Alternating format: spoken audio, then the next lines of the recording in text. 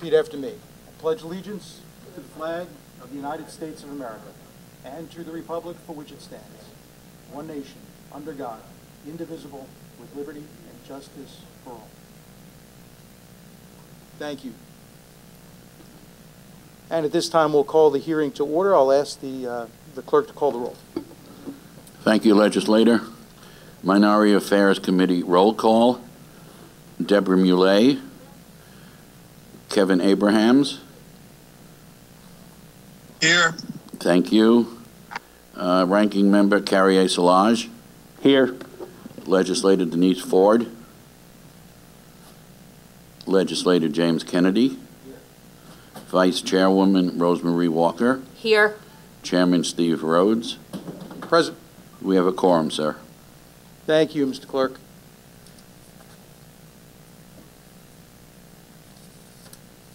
I do want to welcome Lionel Chitty, who is the Executive Director of the Office of Minority Affairs, Bishop Lionel Harvey, who is the Deputy Director, as well as Dr. Regina Williams, also a Deputy Director. Thank you so much for being here, and I appreciate your time. And again, I apologize for the delay in getting started this morning. I am aware that you have a PowerPoint presentation to make. Just to give some brief remarks regarding the purpose of today's hearing. Obviously, last year, prior to your appointment, Mr. Chitty, we did conduct a hearing of Minority Affairs to try and get into some information about the Office of Minority Affairs, what the vision for the office was. It was clear from those hearings, even though we did receive some information, it was clear that the lack of an executive director, a permanent executive director, really did impact the operations of the office. And your executive director position, at that point we were a year and a half into the administration, your executive director position and your appointment a little less than a year ago was the last appointment of any major office within the county.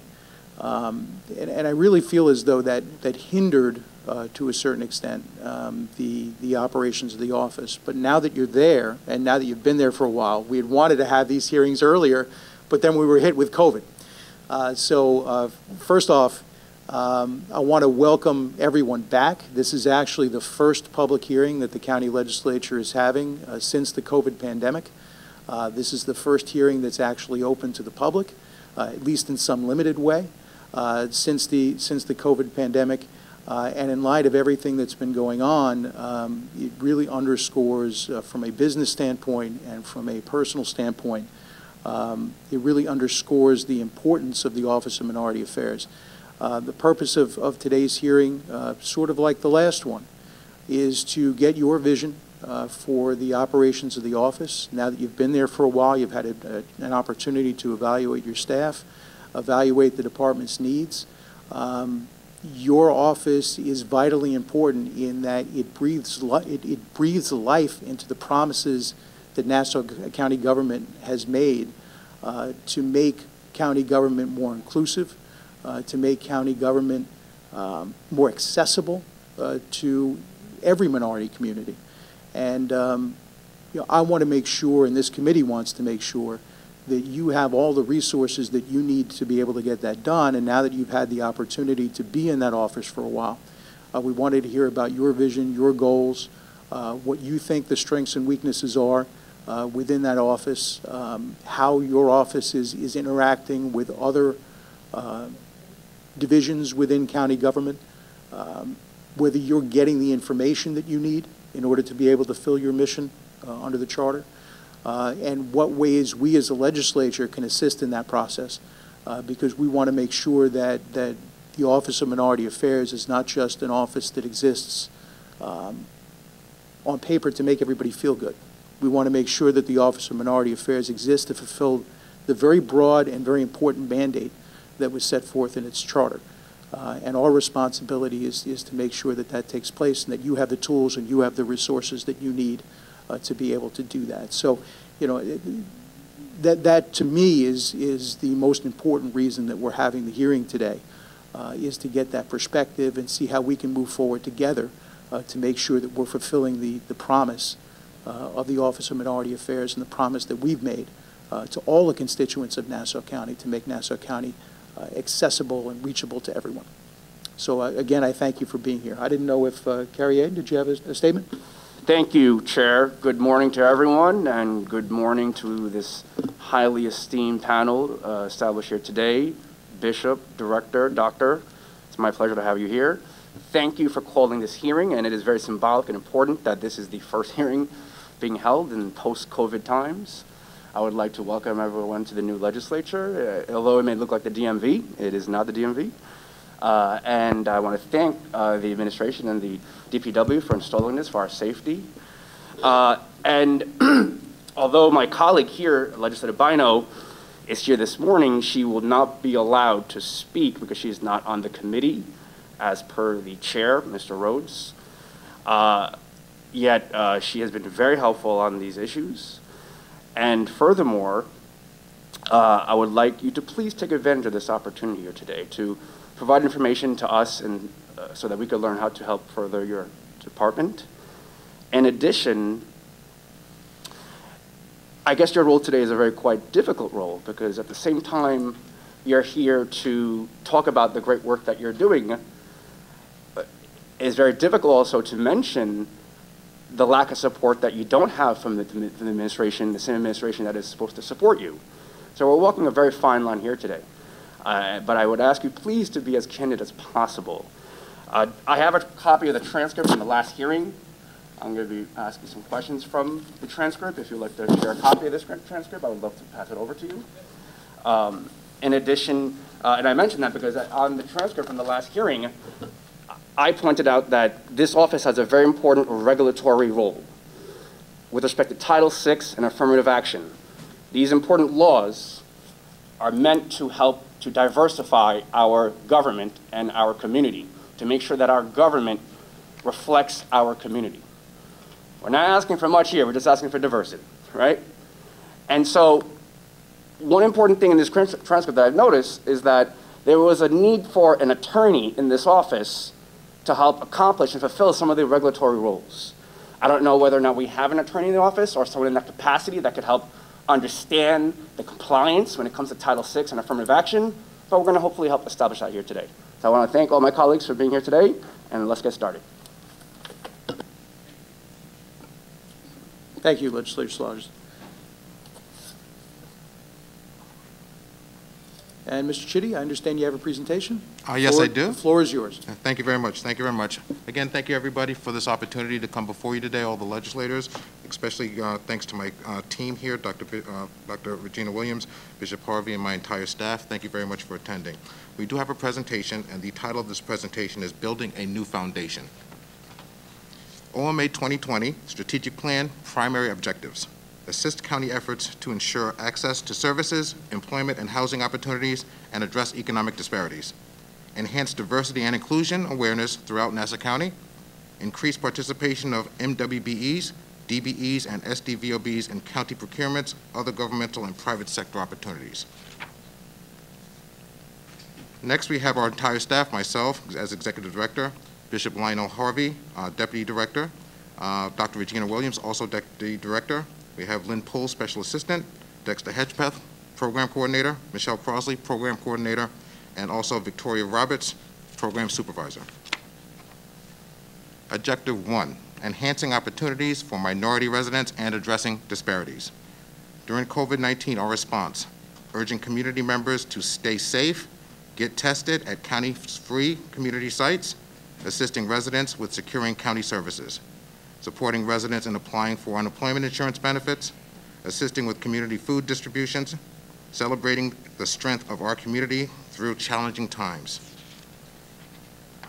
COVID-19 response, second portion, minority health equity. On April 17th, myself, Deputy Executive Director Amy Flores from the Office of Hispanic Affairs, and also Andrea Alt-Brutus, Director of Health Equity for the Nassau County Department of Health.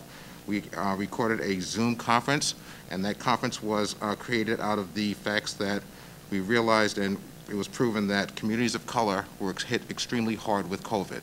This video has about 3,900 views already on Facebook, and we went about 20-30 minutes just to discuss why communities of color were hit, what are the resources available to them, how to be able to prepare yourself and protect yourself during COVID, specifically for those communities. Supporting minority businesses. Assisting MWBEs with the Boost Nassau loan applications, the Federal Paycheck Protection Program, and the SBA's Emergency Industry Disaster Loan process. Promoting and assisting counties' personal protection equipment kit giveaway. Advising businesses on New York State closure rules and reopening guidelines. Participating in the County Executive's COVID-19 Economic Advisory Council with the Long Island African American Chamber of Commerce, the Long Island Hispanic Chamber of Commerce, and the Nassau Council of Chambers of Commerce.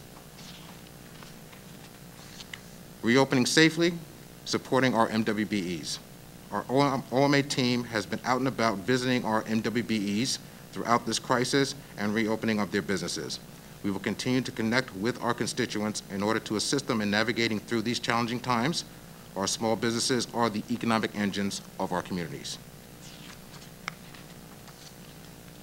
Objective 2, increasing diversity and inclusion. To foster inclusion and diversity in collaboration with our other outreach offices, the Office of Hispanic Affairs, Office of Asian American Affairs, and the Human Rights Commission and other agencies. Working collaboratively on known shared interest areas, such as Census 2020, civil service opportunities, minority mental health, and workforce development. Identify and engage key stakeholders, community leaders, faith-based and nonprofit partners. Create and support community, cultural events, and encourage participation amongst diverse groups. Continuation of increasing diversity and inclusion. OMA collaborates with other county departments to prioritize language access. Throughout the pandemic, OMA ensured translation of important documents for the Haitian Creole community. Examples of those documents included Know Your Rights, COVID-19 testing locations, coronavirus fact sheet, messages from the Nassau County Department of Health, and community resource booklet. Also, that working with the county, we notified residents that they can also receive the county's text updates in multiple languages. Text COVID Nassau 1 to 888-777 specifically for Haitian Creole. Those will give you updates continuously as they come across. A voice in important conversations. Unified Long Island is a bi-county task force intended to empower communities to stand united against all acts of hate and bias that are based on anti-Semitism, race, ethnicity, national origin, religion, gender identity, disability, or sexual orientation. The task force partners with existing stakeholders, leaders, and residents, as well as law enforcement agencies, human rights advocates, community organizations, religious institutions, government offices, and education platforms to advocate for unity, acceptance, and diversity. This task force is working to develop and implement an action plan to identify and document hate and bias incidents while working towards strengthening the bonds of friendship and respect within and amongst the communities across Long Island. OMA's Deputy Director, Bishop Lionel Harvey, is the Nassau County Chair for this endeavor. A voice in important conversations. The Police and Community Trust, or PACT. On June 17th, County Executive Curran announced the creation of PACT, a new initiative aimed at building trust, transparency, and a working dialogue between community activists and Nassau County Police. Co-chaired by County Executive Curran and South Floral Park Mayor Jeffrey Prime, PACT membership includes Police Commissioner Ryder, community leaders, activists, and police officers. Ongoing meetings engage additional participation from law enforcement and the community. OMA's Program Supervisor Victoria Roberts is our liaison for this important effort. Objective 3, increasing minority participation in county contracting. Current administration committed to maximizing participation in MWBE, DBE, and SDVOB vendors in county contracting opportunities. It's good for business, good for the county. It's an essential element of effective public procurement, ensures greater competition at lower cost and higher service levels, strengthens the local and small business communities, encourages greater entrepreneurship in the county, promotes open, fair, and transparent process for county contracts. Current administration building blocks to increase MWBE participation. County vendor portal, elimination of the $125 vendor registration fee for that portal, comprehensive tracking system for MWBE, DBE, and SDVOBs, the new certification app, and next up, our disparity study. OMA's new MWBE certification app. OMA has endeavored to further streamline MWBE participation by combining the registration and certification processes in a new electronic filing system. The new online filing system, launched during COVID and fully functional on June 12, 2020, will tremendously aid OMA in serving MWBEs. It allows for easy upload of documents and speeds up OMA staff review. Includes a step-by-step tutorial to assist constituents with registration in county's vendor portal, how-to for uploading MWBE documents for certification, and a training tutorial for staff instructional purposes. OMA's Deputy Director, Dr. Regina L. Williams, created this concept and oversees the MWBE program, while Program Coordinator Michelle Crosley functions as the certification analyst for MWBEs. OMA thanks Commissioner Stanton and the I-Team team for a successful collaboration. Continuation of OMA's new county certification app. Fully automated process for county certification. Captures info from the vendor portal. Step-by-step tutorials for business owners and OMA staff. Database encompasses all pre-2020 files plus all new certification. Conduct surveys, contacts, vendors, and more. Here we have the new certification app. Here's a screenshot that shows a screenshot of the application itself. This is our total directory that lists all the MWBEs. Next, we have a detailed display in bold and which was extracted from our vendor portal, which shows that a sample of contact information. Next, we have a tab here that shows all the certifications, lists all the businesses that are currently certified with Nassau County. OMA's new MWBE app also allows us to send email notifications. We can send out certification information, community functions, county solicitations, events, forums that are being held, pre-certification notifications, and also registrations. We also have the ability to utilize that system to inform businesses that have already been certified with OMA yet never registered with the county, to be able to get them recertification reminders for businesses once their certification has expired, community function events, certification forms including the long form application, the short form application, and recertification application, site visit questionnaire. We can also inform them of county solicitation, pre-bid forums, and also surveys, which is important that we conduct surveys to ensure that we're meeting the needs of our MWBEs.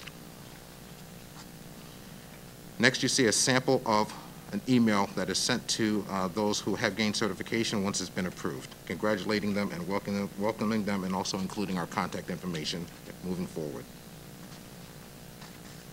Next, we have a copy of the certification letter that is emailed to them once they are approved. Next, we have the certification itself. Here's a sample certification automatically emailed once they are approved. Next, we have the Nassau County Office of Minority Affairs MWBE Online Filing Tutorial 2020. We have a QR code here. If you scan that code, it will take you directly to a YouTube video that will walk you through the entire process.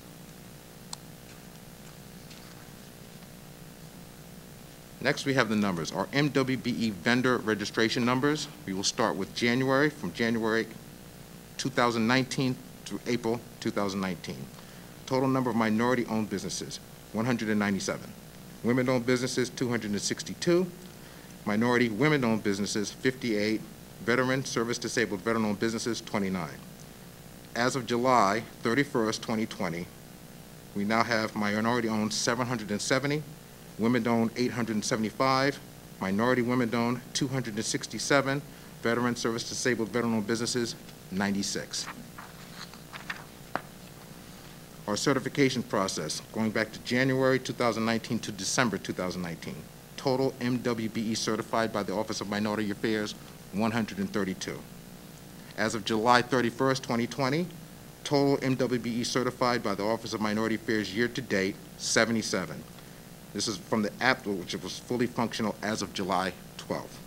What we did was we focused on completing that application and the application to automate the certification process, and we moved forward from there. Total MWBE's pending certification, this includes new businesses and recertifications. We had a large influx during COVID. That total number is 990. Next up, the MWBE SDVOB disparity study. The disparity study is a critical component to setting meaningful goals of MWBE participation in county procurement. Funding was authorized by the Nassau County Legislature and included in county's capital budget. RFP number MA1216-1965 for the study was issued December 2019. It includes consultant services as well as study to maximize impact. Nassau-Suffolk Selection Committee review of proposals nearing completion. Notice of award expected soon. Stay tuned. OMA's Summer Youth 2020. Participants in the Nassau County Summer Youth Program have been assisting OMA with the enormous amount of MWBE work by updating records in the MWBE app. They've started the process of scanning out paper files totaling 1,136 as of December 31st, 2019. Our goal is to scan the documents for each MWBE file into our automated system to have everything accessible online. We have 10 summer youth that are participating this year and helping us. Moesha Kasma from Westbury High School, Essencia Bermudez, SUNY Canton, Major Criminal Investigations, Elijah Kelly, Becker Worcester, Mass, Major Computer Gaming Design, Cindy Villard, Queensborough Community College, Major Counselor, Rashawn Simon, Lincoln University, Major Liberal Arts, Jonathan Tukurs, Queensborough Community College, Major Computer Science, Monica Facile, Nassau Community College, Major Nursing, Asante Meeks, SUNY Buffalo, Major Pre-Med and Political Science, Xavier Bermudez, SUNY Canton, Major Criminal Investigations, and he also worked with our Human Rights Department, and also Jahi Bryant, Freeport High School, who also worked with our Human Rights Commission. OMA's vision moving forward: to establish and implement processes that are productive, sustainable, and focused on the overall mission of the department. Items designated for improvement include RFP, bid solicitation, receipt, and distribution, mandated reporting, EFC, which is the Environmental Facilities Corporation, FTA, Federal Transportation Administration, MWBE, SDVOB, and internal-external communications. Create and implement meaningful ongoing workshops and forums to educate potential MWBE SDVOB bidders. Event types include procurement forums, pre-construction and technical assistance in collaboration with the county agencies, New York State Empire State Development Corp., the Port Authority, and other organizations with expertise in needed areas.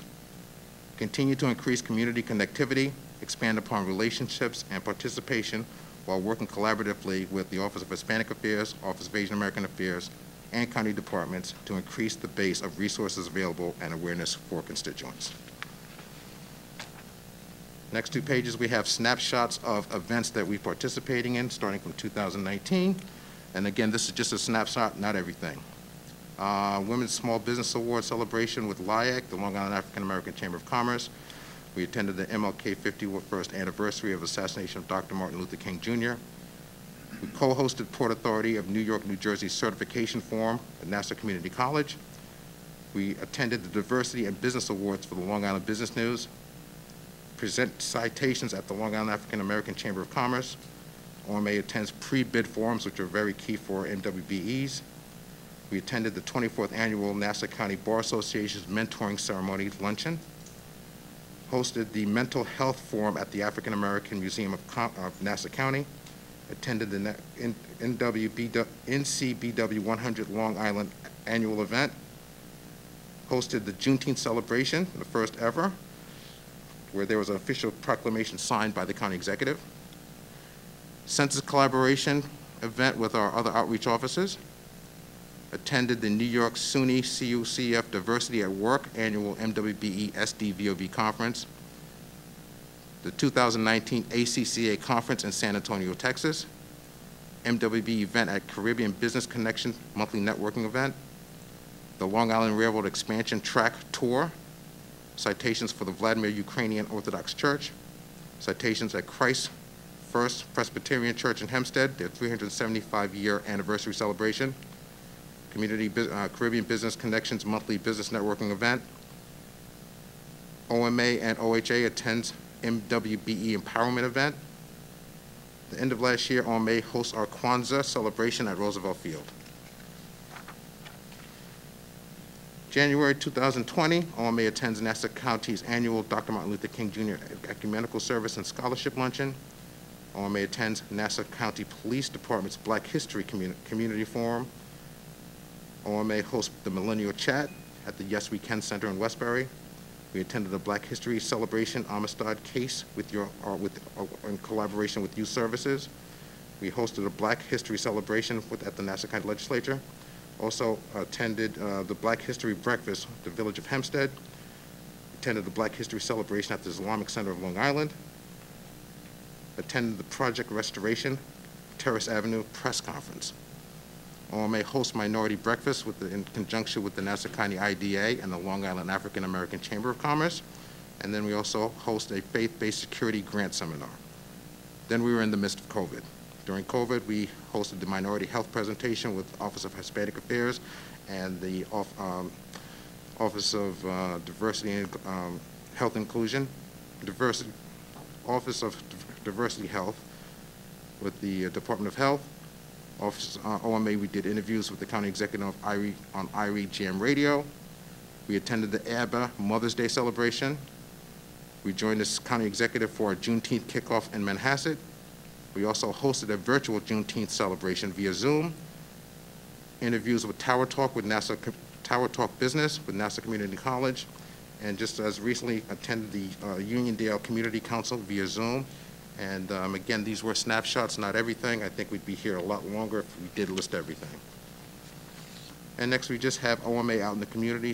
These are pictures of some of the events that we did attend, where we gave citations, where we held seminars, working with our MWBEs, and additional outreach of events that we went to regarding including the Mental Health Forum and also our Juneteenth celebrations. And that concludes my presentation. Thank you, Mr. Executive Director. Bishop Harvey, Dr. Williams, did you have any statement to make?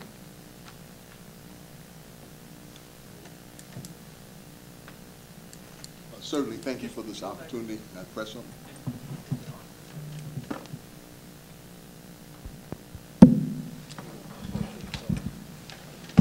I certainly want to thank this esteemed legislators for having us here today and for your great leadership.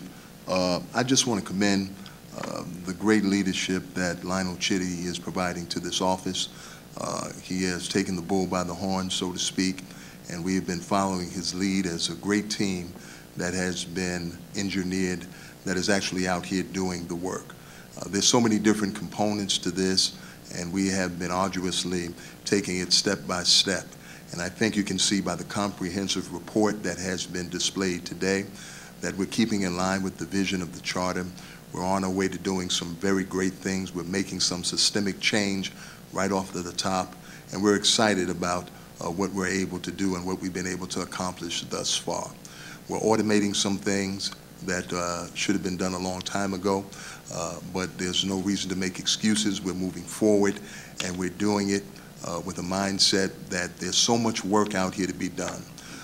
Just the very fact that we've gone through some devastating times and we've all been confronted with things that we never thought we would be confronted with.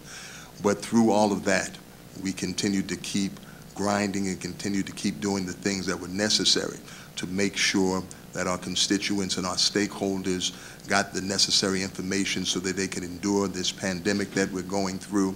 Also, when we're talking about what happened with George Floyd and the things that are happening with the racial disparities, we've been engaging extensively with Commissioner Ryder and the police department in terms of moving forward. The county executive has been giving us great leadership, and we thank all who have been partnering with us to make sure that this county becomes the county that we can all be proud of. Evelyn Simmons has been wonderful as a deputy county executive who has been leading. To solicit MWBE participation. But some of the challenges are obviously that we have to go with the lowest qualified bidder, Correct. right? What assistance does your office provide to the MWBEs to try and educate them as to how to prepare a bid, as to make sure that they're competitive in that bid process? In the past, we did have seminars, including Robert Cleary, Chief Procurement Officer, to explain this process. Again, it is daunting. I've done work with the county many years ago, and if you're doing a bid package, you get a package of like 40, 50 sheets of paper. And you're like, wow, this is a lot, I can't do this. But once you go through it, the majority of the information is documentation that's necessary just to do business. Disclaimer forms, EEO information, all that stuff, all that pertinent information. So we tried to educate people exactly what the entire process is, to continue to look into the system, make sure you're registered to do business need, and just to start building that relationship. Okay. Now, I didn't mean to turn this into kind of a budget hearing. It almost sounds like that would be asking staffing questions and the like. But, you know, in terms of, do you feel as though your office at its current staffing has enough people to be able to fulfill its mandates? Again, we can work with the other outreach offices to try to get up to snuff as much as possible, but again, some of these specific items, specifically some of the contract compliance, it's a full-time job. It literally is a full-time job. You've got thousands of contracts. I mean, Regina's done a very good job in the past and continues to do so, and we work together as a team to make sure that we can understand what's going on, but it's a lot. And has there been any progress in attempting, and Legislator Slodges was quite correct in the previous hearing mentioning the need for counsel. Has there been any progress in attempting to retain counsel? When I initially came in, I didn't feel that it was exactly necessary, but that's turned a little bit. I would have to speak with, we'd have to get more in depth with exactly what is required. I mean, I can read a contract, but I'm not an attorney, and I'm not going to pretend to say that I am. But some of us have worked with law in the past, and again, it goes back to that full understanding of the contracting process, and we're not 100% there yet. Okay, and obviously, you know, since part of the mandate obviously is the contracting and procurement process and ensuring minority participation, obviously that would be a problem not to have someone who is an expert in assisting you in doing that. It would be, right? it would be a challenge. So now, if you were to have the ability to hire the additional 5 full-time staff and 2, I guess, intern positions that you would have, what would they do? In other words, what could your department do better if you had the full staff that you were budgeted for? We would definitely focus on the contract portion. We would also beef up our outreach initiatives. We do have program coordinators right now. We have 2 on staff. One does communication. The other one is Michelle Parsley, who focuses on our certification process. Dexter Hedgepeth focuses a lot on the communications and social media and some outreach portions. But we definitely need to increase our outreach efforts. Being there on site, talking to people one-on-one, being able to have them gain that specific trust to call into the office, to be able to educate them, walk them through their specific processes, whether it's MWBE or any social issues, and also to try to be that resource for them. So we would expand upon that. We would also work, if we had increases, to be able to wrap our hands around some of the larger departments. Health and Human Services is massive, we had conversations with them to talk about their different services, and we want to be that resource so that when people reach out to us, we can put them in the right direction. We've also want to be able to focus on civil service, workforce development. We've had forums with civil service to walk constituents exactly through that entire process. We get them in a room, sit them down with the computers, and civil service shows them exactly how to apply for civil service, how to keep on top of the notifications. So we would be able to increase our efforts on all those specific factors and look for other opportunities to be able to help our constituents. Okay. I mean, the charter does specifically mention social services, mental health, health services, public works, public safety. Is that something that's happening now or could it simply be happening better if you had additional people? It could be happening better. Our team has specific tasks. For example, Victoria Roberts, she brings a lot of skills to the table to talk about recidivism, to talk about mental health initiatives. So we put them in touch. We have been in touch with the Department of Social Services. We work collaboratively with them.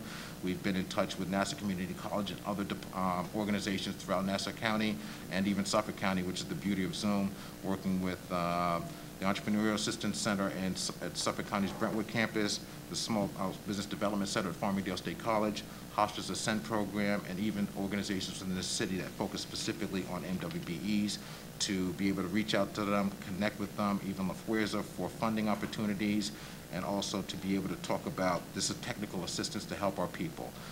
We have Dexter Hesper, who also speaks directly with our community members. We'd basically be able to touch more upon those specific items in the charter and do it a lot better. Okay. Just in terms of, and I know that you've had, and I'm going to wrap up because I know you have questions. It seems as though obviously the vendor registration portal that you've created certainly has resulted in a large number of certifications, certainly more than we had a year ago by a significant percentage, and that's wonderful.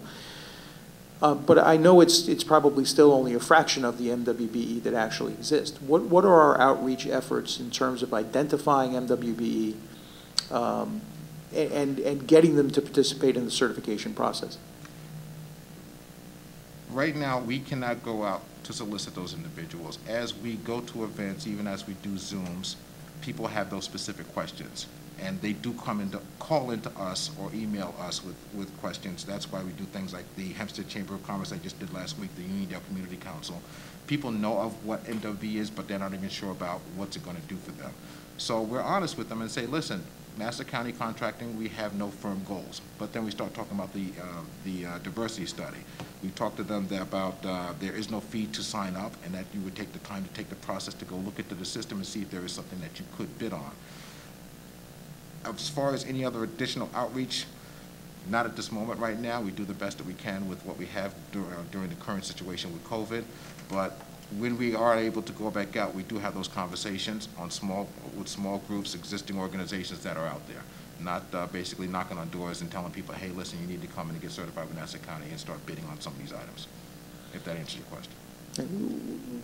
What ways could outreach be improved? Would you like that? We talked in terms of, and we've already started collaborating with the different chambers of commerce, as well as one of the larger organizations, Long Island Business News, has a list of MWBEs, I want to say in the thousands, somewhere close to 10,000. So we've been in contact with them to try to ascertain their list so that we can reach out to those MWBs as well. Connecting with the other municipalities is something that we do on a regular basis to try to, stretch our hands a little further and reach the MWBEs that aren't already registered in the vendor portal. So those are some of the things that we've already started doing, as well as building different committees so that different primes that are out there, MWBE primes, and as well as some of the SDVOB primes, that they can aid us in being able to stretch our hands a little further and reach out to those smaller businesses. Outside of going door to door, those are the things we try to do, look at all the different processes and businesses that already have lists out there and collaborate with them to try to get that information. Okay. And last thing, famous last words. I know that that Legislator Szilagyi is going to ask about Title VI, and I'm assuming the HUD Section 3. Just out of curiosity, obviously part of the Office of Minority Affairs is making sure that we're implementing the county's own affirmative action program. Do we know presently how many women and minorities we have employed within Nassau County? I do not have that information. I can reach out to see if I can attain that. But I'm sorry, we do not have that information. I can reach back out, speak with Human Resources or whatever, the administration to ascertain that information for you and get back to you. Is that, since the department is supposed to be tracking, obviously, our affirmative action program, isn't that something that should be reported to you on a regular basis in terms of hiring? I feel that that should be. What we have done is, again, looking at affirmative action, is to have collaborative meetings with the collaborative events with the other two outreach offices, again with civil service, to bring more awareness to constituents as to where do you apply, how do you apply, and how does that system work. I think that's a good opportunity to try to get more people interested in these civil service positions that eventually will spread out either into the county, into the libraries, into the school districts, and all the other different departments that fall within civil services realm. Well, doesn't each individual department have its own affirmative action plan in terms of hiring? I'm not 100% sure. I do know that the corrections facility does, but I can take a look and get back to you with that information. I appreciate that. I'm going to turn over the questioning at this time, though I have more follow-up later. We can't do that because it's civil service, but with ordinance jobs, Right. is there a plan that we could address that would promote, increase more minority and women in various county departments? I guess I asked. It sounds like we can. Yeah. Okay, great. But if I could piggyback off of that question. Sure. Thank you. Do you have any information as to how many minorities are in the police department? No, I do not. Do you have any information as to how many minorities are in the Legal Aid Society? No, I do not, but I can reach out to see if I can ascertain that information and report In back. previous years at budget hearings, when Mr. Ed Scott Banks, who heads the Legal Aid Society, sat here in the same chair that you're sitting in, I asked him if there were any black or brown female attorneys or male attorneys in the Legal Aid Society, and he testified that there were not any. And that could be very concerning that there are no minority attorneys in the Legal Aid Society. So I've also been talking to various county employees, and there is a belief that there is overabundance of minorities in the Parks Department. Is that correct? I would have to take a look to see if I can ascertain those specific numbers for you, but I do not know right now. Are you aware of any plan by the administration to increase the participation of minorities in county government? I do know that the administration has been working directly with us again to go through that civil service process to bring more awareness to communities of color as to the process of signing up for civil service, going through the entire process, taking the testing, and keeping an eye on any opportunities that do become available.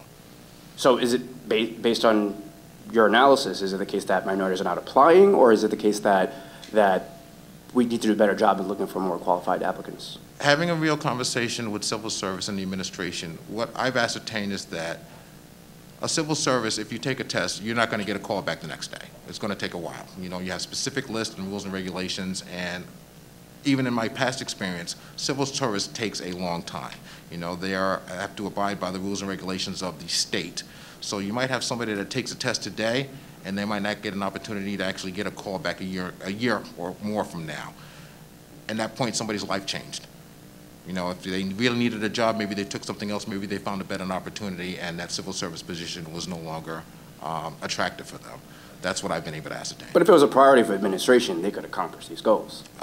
It would still be a challenge, and that's why we've worked with civil service to bring more awareness to minorities and to minorities and communities of color, to start that process to make sure that they understand it. Because when we started holding our forums, I think we had about 5 or 6 forums. Each one of them was packed.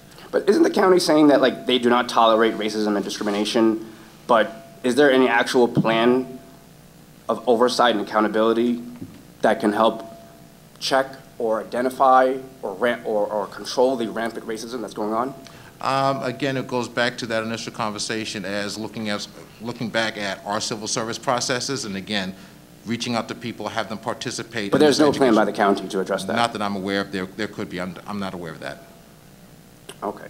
And is someone here from the administration that could speak on behalf of the IG's office? I mean, is the IG's office getting all these contracts, and why aren't they forwarding them to the OMA, Office of Minority Affairs? Is someone here from the administration? Can't just the IG's office just forward the contracts to OMA? Katie Horst from the administration. It's my understanding that the IG has the ability to see every contract. Whether she reviews it or not is up to her. And is the IG's office forwarding these contracts to the Office of Minority Affairs? The IG is an an arm of your office, so I would ask you to speak with her. Thank you. Furthermore, you meant the county charter states in section 2111 The Office of Minority Affairs shall have the following powers and duties. And under section and part F, as in Frank, it says, provide assistance in the implementation of affirmative action programs in county government employment, housing, and development of an annual affirmative action report required by the county for certain of its state and federal sources. Has the county accomplished this report? Yes. Not that I'm aware of. Again, when we have these discussions, when we talk about workforce, we go through that process of educating people on how to apply for civil service. So the county is not fulfilling its mission in producing this affirmative action report? I am not aware of an affirmative action report that has been prepared. I can reach out and try to ascertain that information for you. It's very And get back concerning. to you. And now, furthermore, the county also says in section E, as in Edgar, produce and publish any research papers or studies on issues affecting the minority community. Has the Office of Minority Affairs helped to accomplish this goal? Right now, the closest we can come to is the awarding the disparity study, till we can have a comprehensive look as far as the utilization and availability of MWVEs and SDVOBs. We should be very close to awarding that contract very soon, and then we can begin that process of trying to flush out those numbers to make sure that we can have full utilization of those that are available. Okay. I mean, going back to the IG's office, we just need to find out how the Office of Minority Affairs is granted further access, and we need to, push that more. But going back to this issue, my question now pertains to hiring. I mean, this is important because we had this last hearing on April 23rd, 2019, and that was for the administration. The administration was in power for at least 16 months. And now, on this date, the administration has been in office for over 32 months, almost 3 years. And it's concerning that we just don't see, and you could say that Corona or COVID affected this, but it's just concerning that after 32 months, we don't have a plan, an actual plan. And as they say, if you fail to plan, then you're planning to fail. Do we have any plan to help promote diversity? I mean, I'm looking at the Controller's report that he issued last year, even before Black Lives Matter was a popular slogan. And he talked about in that report that we're just 10 years away from the minority in Nassau County to be the majority. Just 10 years away. But if that's the case, then why are all these important government agencies in the county, such as the police department, lacking real diversity? We had a community forum with the police department, and I want to thank Nassau County Police Department for their great work. But we had a forum with them, with the community, right after George Floyd's death. And one of the heads of the police department mentioned the numbers of black and brown faces in the police department. And my apologies, I don't have the numbers before me now, but the numbers were very low. So I just find it concerning and not, it doesn't make sense to me that we're just 10 years away from minorities being the majority in Nassau County, but these government departments don't reflect that diversity. And that is a clear red flag for institutional racism. I'm not calling anybody racist here, not at all. No one's perfect, not at all. But we have to step forward and try to do better here. And so this office has a very important purpose, and it needs an attorney. But how can we hire an attorney now with a hiring freeze? How are we going to get around that? Can someone from the administration talk about that? I mean, if we can at least establish if there's a need for an attorney in this office. I mean, the fact that there's no attorney, what type of, it's vulnerable for litigation? The fact that we're not helping to, establish or achieve these important laws? Does that make us vulnerable for litigation? I couldn't answer that question, sir. Who can answer that question? You'd have to defer that to the administration. Again, as we've worked diligently to wrap our hands around all the different items that the Office of Minority Affairs is tasked with, my whole process is that we take things in bits and pieces. We take one item, get a process in place, make sure it's functional, make sure it's sustainable, and that it can move forward and be efficient. So as we take different pieces on, it will be a continuous process for us to make sure that we can get to meeting all the needs of the charter. Can someone from the county attorney's office come and talk about maybe the number of lawsuits that we've had to settle out due to claims of discrimination and, racism? I mean, we're spending a lot of money with litigation, these lawsuits, these settlements, but we could do some pretty simple steps to address these issues. So is anyone here from the county attorney's office that could talk about that? The average payout in settlements based on claims of racism? Anybody here?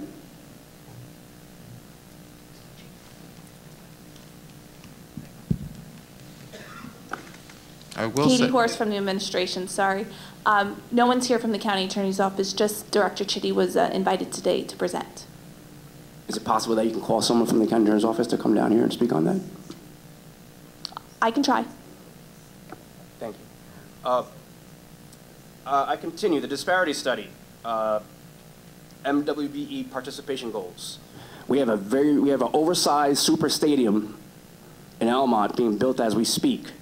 Are we fulfilling our goals of minority women business participation in that big billion-dollar project? that billion-dollar project is still being worked on. We have had forums with the MWBEs to educate them on the processes. We've also had forums with Belmont, where we had a packed room working directly with ESD to educate the businesses on how to apply. We've connected them with the contractors. The challenge with that is, as we look at federal and state funding, they need to be certified with that authority, specifically New York State. If I walked in right now to certify with New York State, it's at least two years of a process now. The only way to get past that is if from what I understand, is that if a MWBE who is not certified and the prime contractor wants that specific MWBE to participate, we might have the opportunity to expedite it. But again, it is a process. We need to make sure that MWBE's paperwork is all in order, and then we contact the state, and it's their final decision. Again, it's depending on where the funding is. That's what we have on our professional opinion, sir, and I'm sorry to interrupt, but are minority communities receiving their fair share of the pie when it comes to these billion-dollar projects all across Nassau County? I couldn't specifically attest to that. I would say no, but I'll give you one example.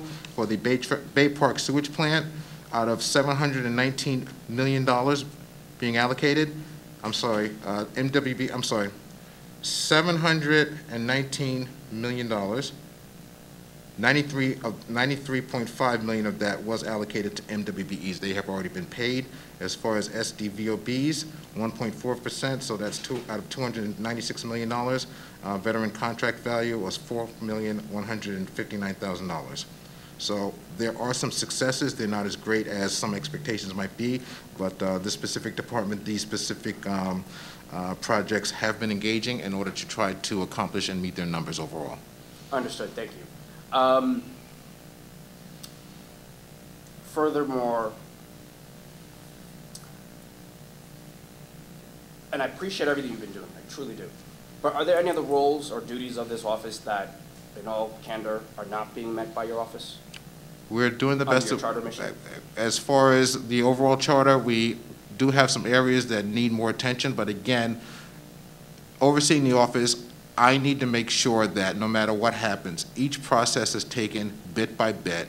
We need to find out what the process is, adapt it, put in specific processes to make sure they are efficient and sustainable in order to move forward. Because as we've seen over years, as things change, things fall through the holes. And being 2020, there's no reason why we should not have specific automation like the MWB app and other systems that are out there to expedite us knowing what's going on and being able to meet the needs of our MWBEs. And that's my specific goal.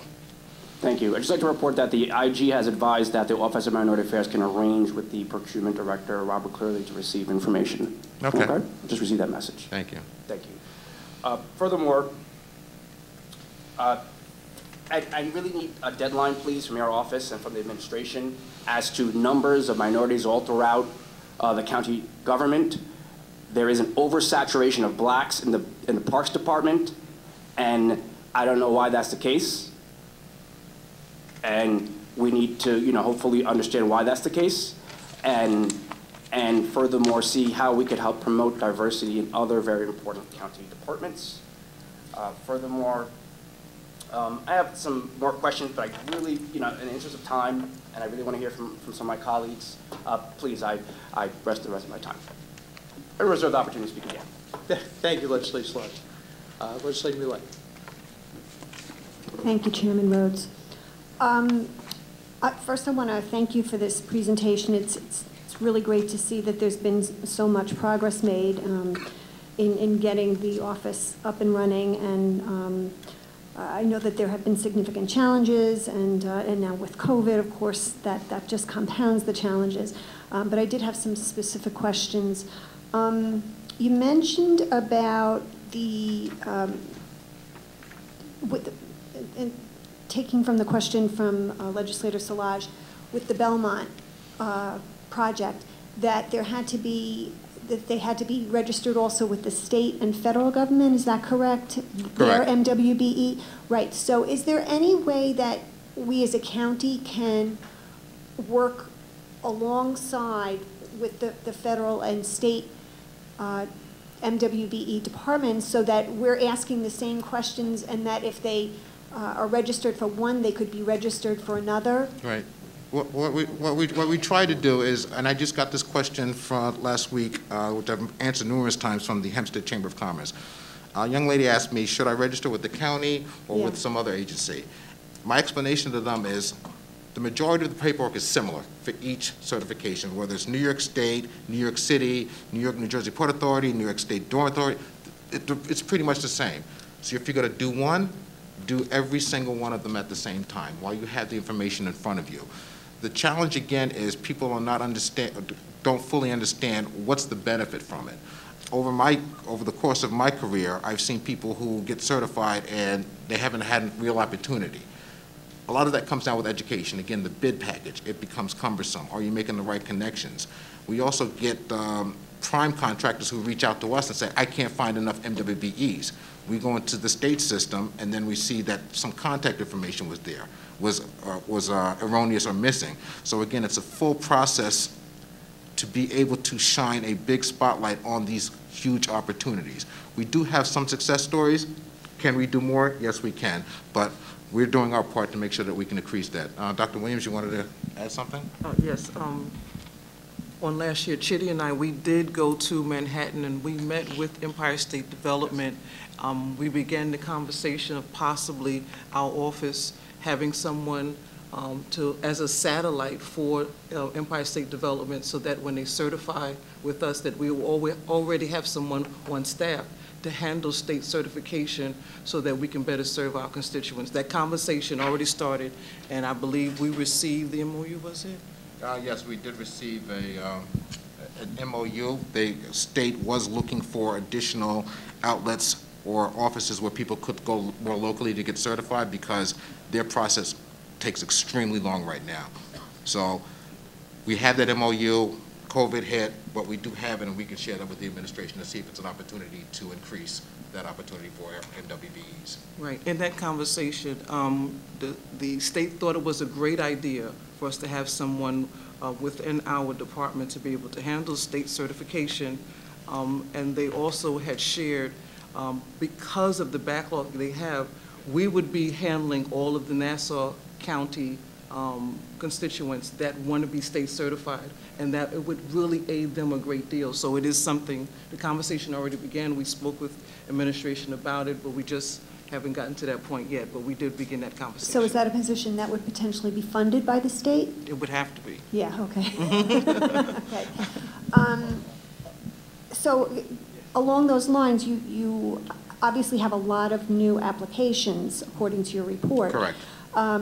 First of all, how long does it take for someone to go from handing in their application to actually being certified? Well, again, that depends, and I'm going to defer to Dr. Williams because she manages that process. Right. Right now, because of the tutorial that we have that they can follow, if someone actually files their documents, and after our certification analyst, Michelle Crossley, reviews them, and if everything is in proper order, where there's nothing for us to actually do or contact them, it can be done in 6 hours. 6 hours? Oh, okay. And are you finding that that's actually happening? Very rare. Very Okay. rare. We've had 2 businesses that I will say within 3 weeks they filed, and 3 weeks later we were able to certify them since we started. Okay. So, and I say 3 weeks because of the fact that with COVID we already had paper filings that our certification analyst was going through, but in all actuality, when we timed it, it can be done just like that. Okay. If they give us what we need, which is the biggest hurdle is our constituents giving us the documentation that's required. And we're not asking for anything more. It's less than what they would do for New York State, but once they give it to us, that's the issue, making sure that they give us exactly what we need. And it is understandable, again, over the years, as a consultant, I've had people who, they just don't have that quick access to all their pertinent information. And it's tough for some small businesses. They're focusing on making money, producing their product, taking care of their clients. Right. It becomes something tenuous like doing your taxes. But Right, you don't that's have a always been the choice. complaint, that it's just too onerous to do for so little benefit, so little perceived benefit to file. Perceived benefit, Yes. correct. So, given the large number of applications that you have, how will you be addressing that backlog? Well, right now, we have Michelle Crosley, who was our analyst. She focuses 100% on those, and we're trying to cross-train as much as we can. It's going to take us some time. We did not expect that we would have that many in the queue to get certified.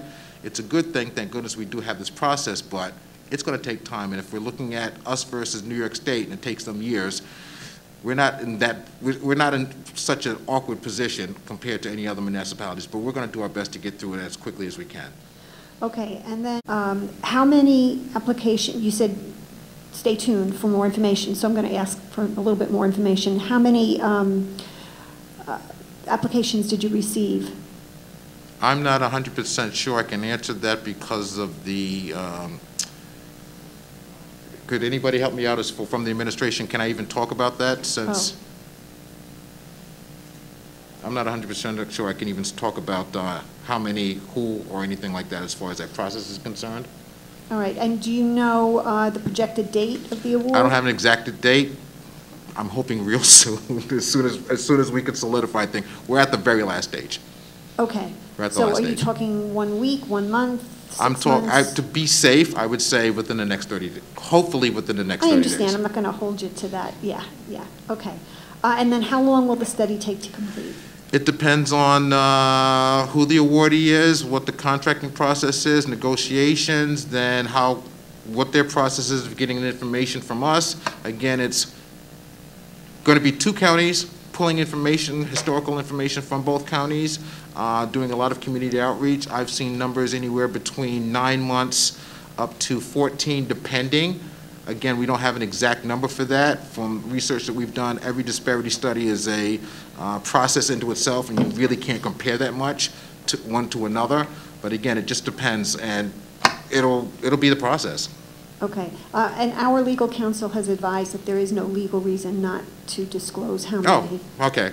How many applicants we have? Yeah. We had five people submitted or responded to our RFP. Okay. 5 businesses. Thank you. I have many, many, many more questions, but I will stop here, and with the request that we have another committee meeting, because there are just so many more topics to talk about housing, to talk, disparities in housing, to talk about the disparities in health care, which you mentioned, to talk about police reform. We just have so many things that we need to talk about. But I will yield back. Thank you. Legislator Rhodes, if I could. Yes. To a previous question, we've been informed by Robert Cleary from our Chief Procurement Office that all of the solicitations that do come into to Office of Minority Affairs, all of them are coming in. We are made aware of all the solicitations from all the departments, so I can confirm that. But you're not confident that every one of them is being reviewed, obviously, because you don't have the ability to do that, right? We do the best that we can. No, understood. I mean, obviously, you're trying to do that, but I'm not 1,000,000% sure. I would like to say I am, but I can't say that I am. okay. Legislator Walker. Thank you. First of all, I want to thank you so much for your presentation. It was certainly very, very thorough, and I can honestly tell you I feel like you've accomplished more in a very short span of time compared to what this committee had done for years. So I'll just leave it at that. And to see you working so hard together, you said you really have become a family, and taking calls in the middle of the night, and because you want to succeed and you want to see this go very, very well. And I really think you're on the right path. So I want to thank you so much for that. Thank you. I do understand that we are in a hiring freeze, but and I do understand finances are very difficult this, right now. They always are, but especially after COVID and the amount of monies that's been spent and so on and so forth. But staffing is very, very important for your department, and to you to be more successful, you really need to be able to get those that hiring done. I would love to be able to see someone to be able to work on the contracts, and what you've done with IT and enabled you to be able to, as information comes in and you can notify the different businesses that might pertain to, is wonderful, because you can do that pretty much instantly, but you really need the manpower to be able to do that, and to be able to do it with all the contracts. So I think that's something we'd all be pushing for to see happen. Unfortunately, that staffing is needed in many departments, but this is very vital to yours. The other thing, and I know it's very difficult because we're still in limited access to each other with COVID, but for some people, I mean, we find that even with people trying to fill out forms for with assessment or different things we have here at work, it's almost like impossible for them to do it on their own, and they almost need someone there with them to help them. Some of them have very small businesses, so it's not like, larger businesses have the capability of having someone fill out this paperwork for us, do this, gather up all the information. But a small business, you can't gather their information for you, but for some of them, you hand them that packet of paper, it's overwhelming. So before they even begin, it's like, I can't do this. It's kind of been like homeschooling with the 4 grandchildren.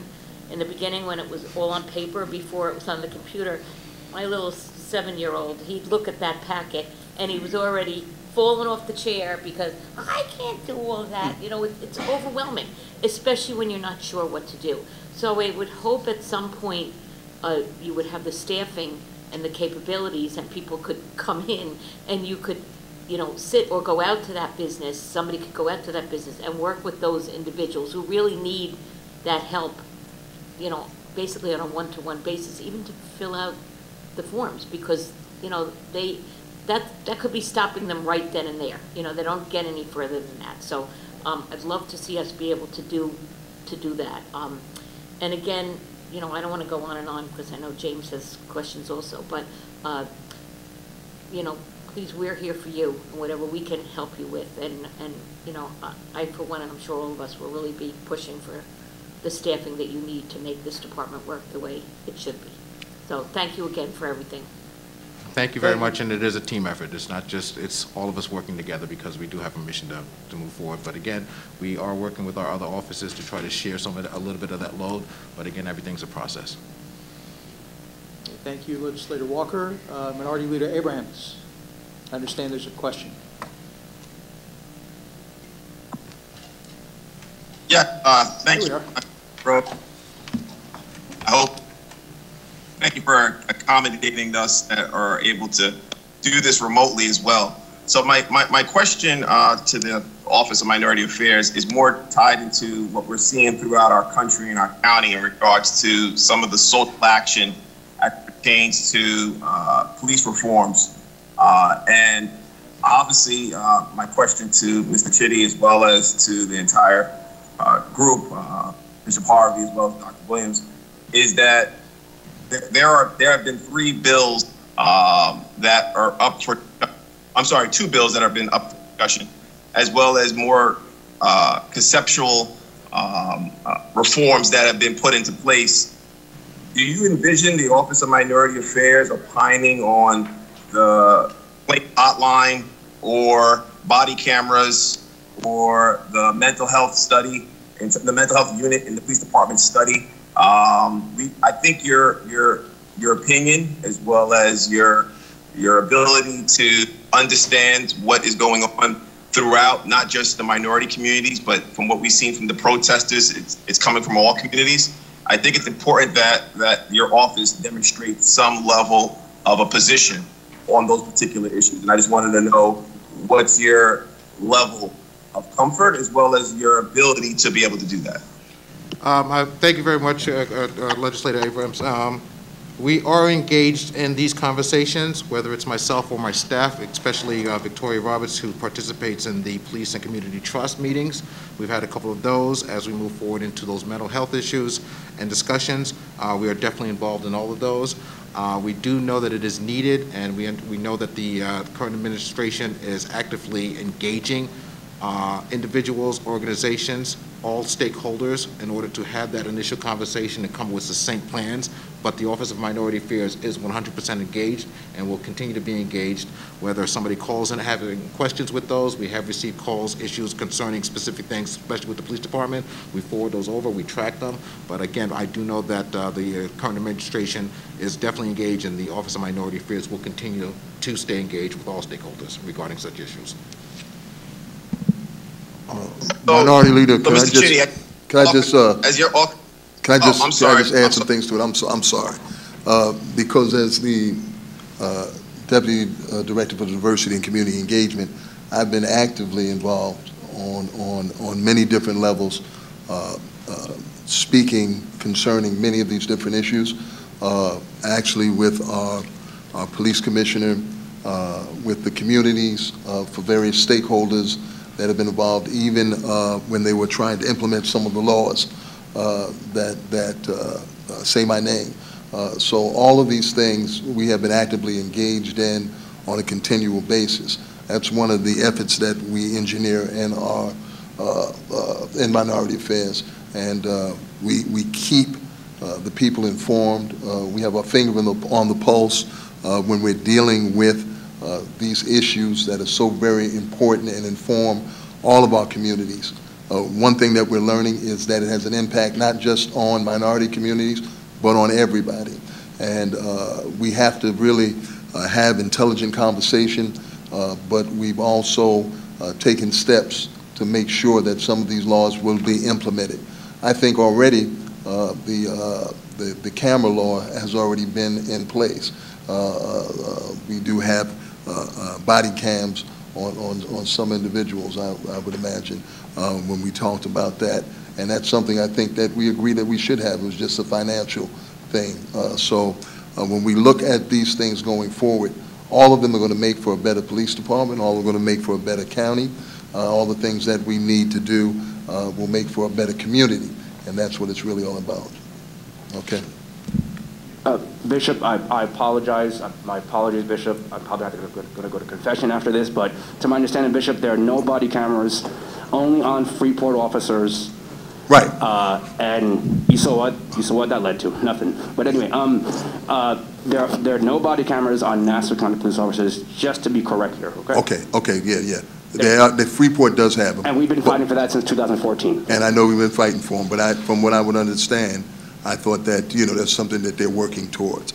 All right, so I think that in the conversations that I've had, and I've been pretty engaged at the table on some of these things. The general feel, no, there are no body cameras now, but the general feel is that it's something that they should be looking into, and it's something that should be done. And the law has been passed, actually, didn't the law pass on the state level? That they are going to be body cameras? Yes. Okay, so it's been passed on the state level that there should be body cameras, and that's something that's being discussed. Am I right? Am I correct? That only pertains to state troopers and state officers, not county officers. Sorry, Kavan. I apologize. Whenever you're ready. No, you are Legislator Abrams. Joy Kavan. Oh, so I don't think I heard an answer to the question, so I just want to make sure that it's clear.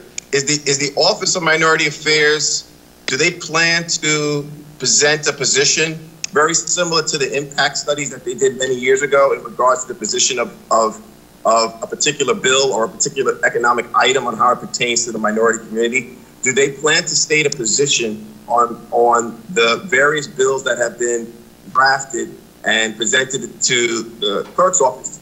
Do you plan to present a position on the impact of those bills on the minority community, such as the complaint hotline, such as the mental health study unit and body cameras or whatever other police initiatives or police reforms in a whole? Does the office plan to present some level of an opinion on where they stand on these things?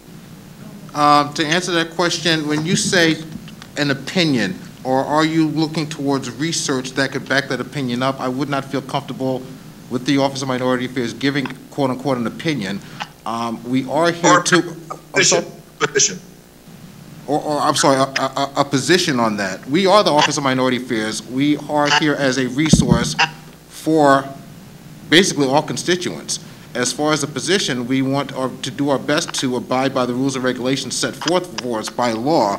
As far as positions, I leave that up to the administration. We know what we need to do for these community, for all constituents, and we're going to do what we need to do in order to make sure that people feel comfortable, whether it's with the police reaching out to us for information and directing them along the right way. I don't think that answers your question, but that would be my response. Well, I mean, if I understand the answer to your response, and I'm not trying to put you on the spot, it sounds like you're not going to be able to provide a position, which is your opinion, as well as your position, which is fine. But it sounds like the office will not provide a position as it pertains to legislation that impacts minority communities, if I'm understanding you correctly. A position, no. What we can do is we can take a step back, look at some research and some data, and provide that to you at a later date. And I think that would be appropriate. Okay. I think, Mr. Chitty, I think you should go back and take a look and possibly revise your position. I think people look to the Office of Minority Affairs as it pertains to your leadership, and I think they would want to hear from the Office of Minority Affairs on bills that very well could impact their lives. So I'll agree to disagree, but I think you should take a strong look at your position going forward, because your office is seen as the leadership office of minority issues. I mean, I would present the same question as it pertains to any of the other minority offices, whether it's Asian Affairs or anyone else. But I think it's important that the leadership in those offices do present a position as it pertains to items that impact minority communities. No different than if it was economic issues or contractual issues, the very same issue that you had specified earlier, trying to get that data as well. So, or those contracts as well. Thank you. I appreciate that. I will get back to you, and I will also rely on the administration. But again, we will do our best to make sure that we can fulfill all of them. Did he already leave? No, he's in the court. I'm sorry, you still there, Legislator Edmonds? There he is. Yeah, he's still there. I'm here. Oh, okay, sorry about that. I will definitely speak with the administration regarding that specific point of a position. But again, we will do the best that we can to meet the needs of all the minorities, but I will get back to you regarding that specific question. I thank you. Yeah, very much appreciated. We would also, Mr. Chitty, and I know we've spoken about PACT quite a bit today. As you know, you attended the meeting as did Bishop Harvey, had a meeting back in the beginning of June with the police department, with yourselves and with members of the community, try and begin a discussion. We've kind of taken a step back because the following week PACT started, and my view was that we shouldn't have two competing discussions going on at the same time. As myself as chair, and I'm sure the other members of the committee, the other members of the legislature would want there to be some sort of update as to what progress PACT has been making, what the discussions are. I sent a letter to the county executive's office asking for a list of people that were actually part of PACT because we want to make sure that when we talk about having community stakeholders, we want to make sure that we have a fair cross-section of all community stakeholders so that we're soliciting all opinions in that. And also some sort of timetable for what suggestions and reforms PACT is going to come up with. I haven't received that yet, but if you could just get word back to the administration, we would definitely be interested in seeing that sooner rather than later. I would appreciate it. I know that we have, are there any other questions from legislators? I don't have any questions. Okay. Legislator Ford. Good afternoon. Thank you very much for your presentation. It was excellent, to be quite honest with you. And I do also want to echo the sentiments of many of the legislators up here in regard to the need for you to get more employees. If you have been budgeted for 12, and currently you're at 7, just listening to all the initiatives and all the projects and all the different areas of everybody's lives that you have to go into, whether or not it's with, we spent a lot of time on contracts. When you look at housing, when you look at the issue of health, when police reform, I mean, I could go on, and I think even so, I'm sure that you do get involved with the educational aspect to make sure that our students are prepared. As you said, that even with civil service tests, we want to make sure that many of our young people, especially minority communities, are aware that they could take these tests, that it can provide them a good job with good benefits, that it's something that they have to be a little bit patient. And I know what you mean, because there are people who've waited like 7 years after they took a test. They got a call to, come for that job and stuff like that. So, perhaps maybe we can work with civil service so that maybe perhaps it could be a faster turnaround time for many of these positions. I think that the current climate today, and we see everything that is going on, has just enhanced the importance of your office. And I think that despite the fact that there is a hiring freeze, I think in this case, an exception must be made by this administration to allow you to bring counsel in and to allow you to bring in the necessary people that you would need in order to fulfill your duties and your obligations to our community. And I urge the administration to heed all of us, because I think we're all in agreement that at this point, now is the time. You have a lot on your plate. Okay, you're doing an excellent job right now, and I agree with Rose. We've seen a lot more out of this committee, this department, than we had in many, many years. And I want you to keep going full steam ahead, because I think that next year I want us to have a bit of a better tone in saying, so that we have all the initiatives that many of us are looking for, and that we see more and more minorities coming into the county work and to be able to get the contracts that they need. Just one little question.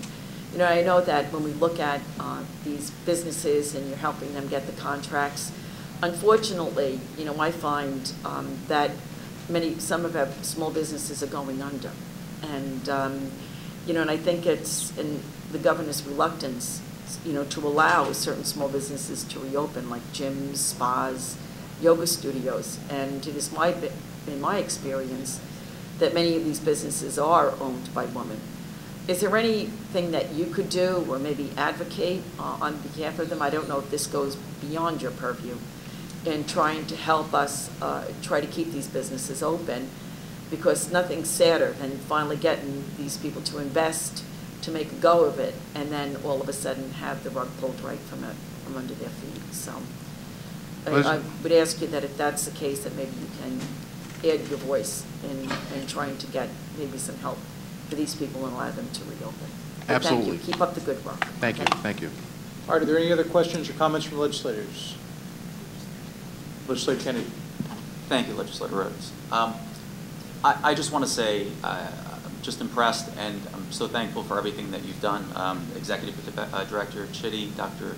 Williams, and Bishop Harvey, and your whole staff. But like was said before, it's obvious that you need more help, and 5 more people would make a tremendous difference as far as contracts, outreach.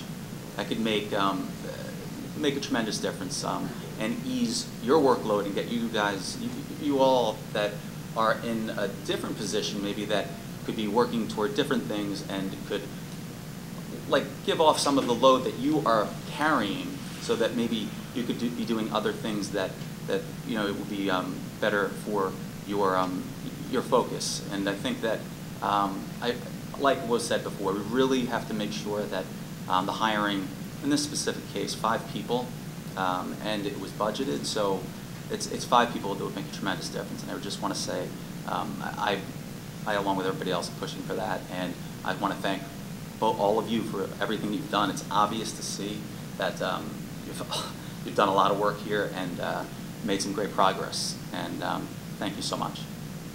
Thank you, Legislator Kennedy. I know that there are many other questions that legislators have, and we will endeavor to set up another hearing where we'll invite you back. Obviously, there was some information that you didn't have today. If we can endeavor to get that information, specifically with respect to the county's affirmative action program and a variety of other topics, which we'll exchange by letter, if you can have that information when we come back, that would be helpful as well, and we can finish up. I don't have two things. Housekeeping. We are told that we have to vacate the chamber at noon, which we're at now. However, I know that, I don't have any speaker forms, but I know that we have some members of the public that are here. I don't know if any intended to speak today. Mr. Guilty. All right, so if we only have one speaker, we'll have Mr. Guilty speak. And was there anyone else? Does anybody can submit comments in writing as well, which will be incorporated as part of the record? And obviously, we'll have more than sufficient time for public comment when we have our next hearing, which I assure you will be soon. But in the meantime, Mr. Guilty,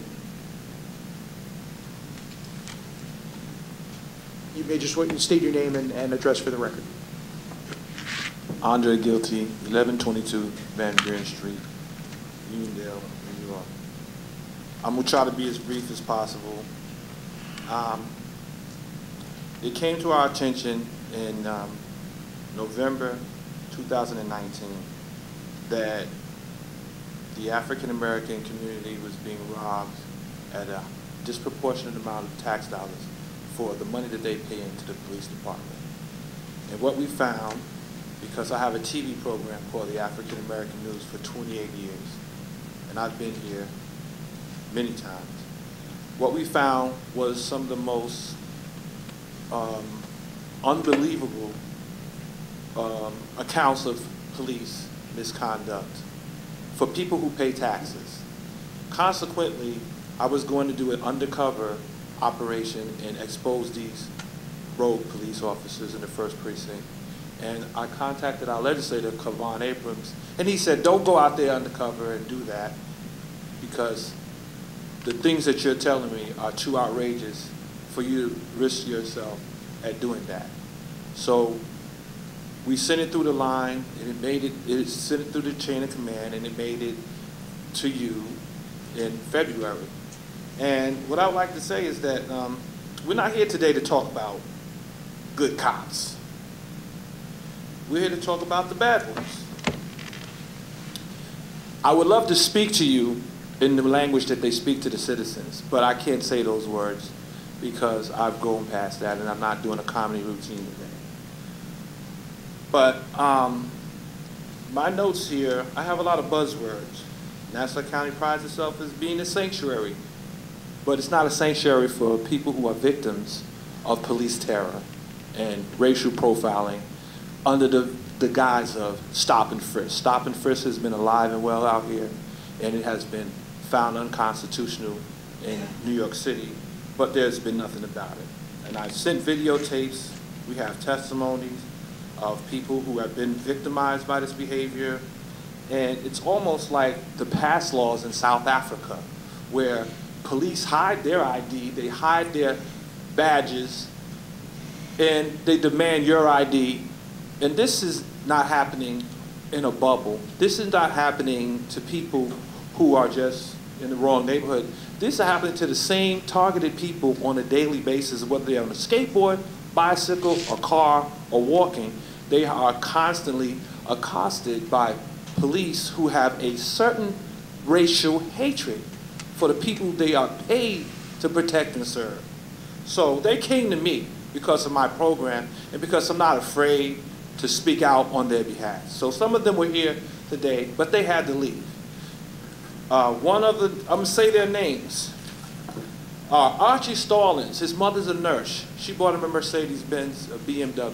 He gets profiled weekly because he's not allowed to have that kind of a car.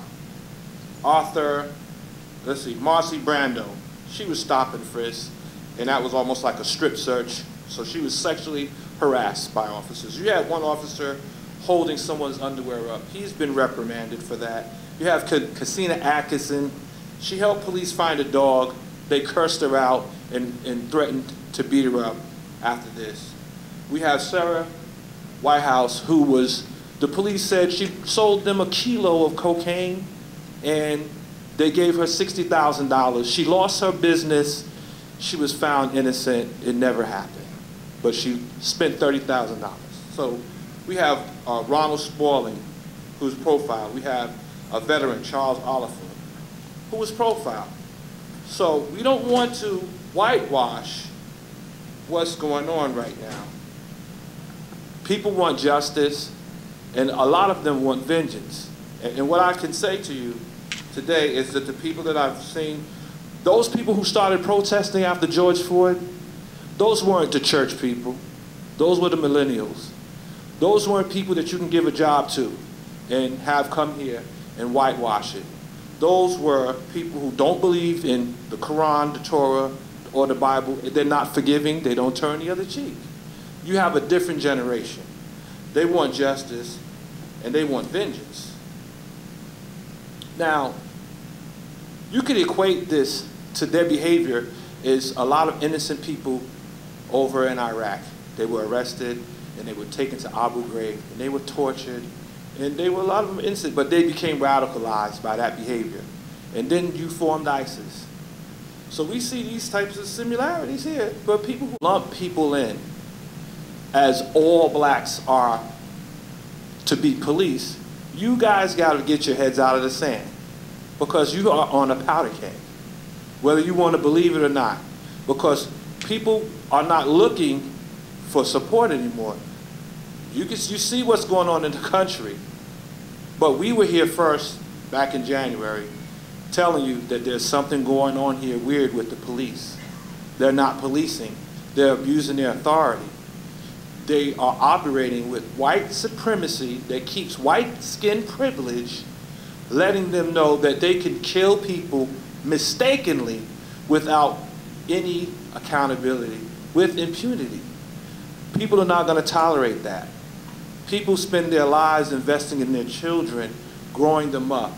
To have them taken away by a mistake and then no charges, these people are not going to be as forgiving as our grandparents were. So you guys are ahead of the curve, so to speak.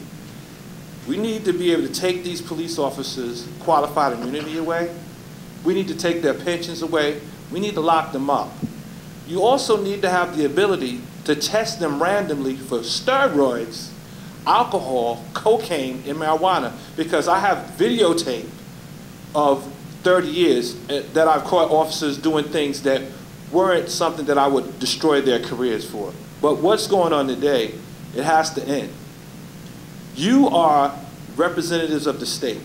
The police are a state body. Whatever they do, you're sanctioning it. You've got to give people another reason to believe in police again. People can't consciously tell their children, if you have a problem, call the police. So they can mistakenly kill somebody. And then when COVID came, now you're telling the people who are being victimized with trauma and post-traumatic stress disorder from watching black people continually get murdered on TV. And you want me to tell our children, call a cop? You guys are at a point of singularity. There's no turning back. This is all happening on your guard. You guys been here for years. I've been on TV for years. You all knew this day was coming. I have to speak for the people who are afraid to come to you and afraid of the police. Why are they afraid of the police? You've got to ask yourself these questions. The Office of Minority Affairs is a policing body for making sure the proper redistribution of our tax dollar. They have a policing body, which was their attorney, to go to the different divisions and make sure that we are being properly compensated for our tax dollar. We're not asking for no welfare. We are paying a disproportionate amount of tax dollars for bad service. And you guys know what's going on. We don't got to play semantics here. Because when I got to get up out of my bed and leave my 11-month-old baby because somebody's at a gas station getting gas and the police pull up to wait for them to give them a ticket, again, this is a failed state. This is a failed state. All right. Thank you, Mr. Giltry. I'm just going to ask you to please wrap up, and there'll be an opportunity, obviously, there'll be an opportunity for public comment as well at the full legislative hearing. What you need to do is hold these people accountable, because all lives do matter. But nobody's killing police by mistake. Nobody's running up in their house killing their wife by mistake. Nobody's shooting an 8-year-old kid by mistake. Nobody's murdering police by mistake. So you guys have to act. There is a wave going on. And I'm a harbinger of bad news. I don't have no good news to tell you. But it's going to get worse if you fail to act. Protect your citizens. These are American citizens. How the hell can you have a sanctuary city and you can't protect the citizens?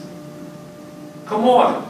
This is the worst witnessing of taxation with no representation. That's what this Office of Minority Affairs was created for, because we were being robbed of contracts, robbed of our rights.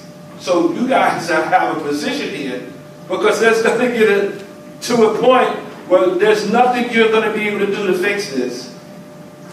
And I just want you to understand, and this is no disrespect to religion, people are not turning the other cheek anymore. They're not calling for the Lord. They're going to do something, they're going to do it themselves. They're not going to wait for you. Thank you, Sheila.